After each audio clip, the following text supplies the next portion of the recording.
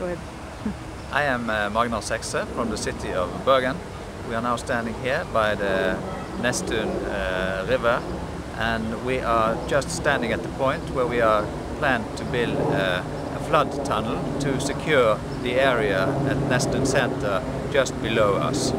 So this is a river which flooded in 2005, and we had serious damages, and we could have even more serious damages. And when climate change would rise the precipitation with 20–30% in coming 50 years, we suppose, then we have to secure the river more down. And this is how we are going to do it. We are going to build this flood tunnel, and also we have some regulating things we do longer up in the river. And where exactly will the tunnel be starting? The tunnel will be starting just at the trees you can see over there.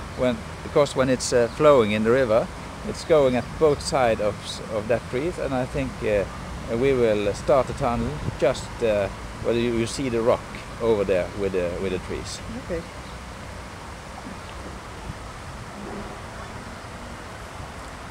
We also hope to develop the river, so it should be very nice to walk by and can be used by people in the area. We also have historical values along this river, which we want to develop.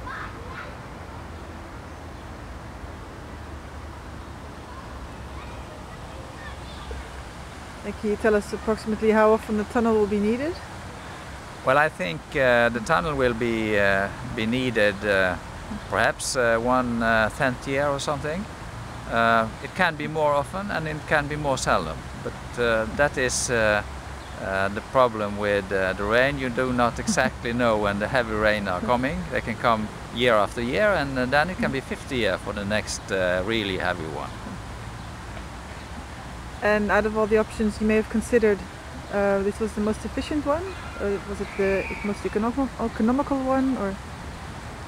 Well, it was not the most economical one, you may say, but it was the one that gives you best security and best guarantee for not to have big damages. And when people are scared, they are very afraid, and they demand 100% guarantee for this not happen again.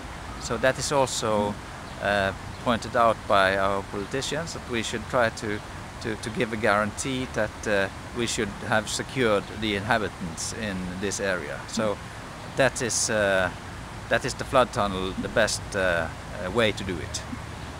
Okay, thank you very much. Okay.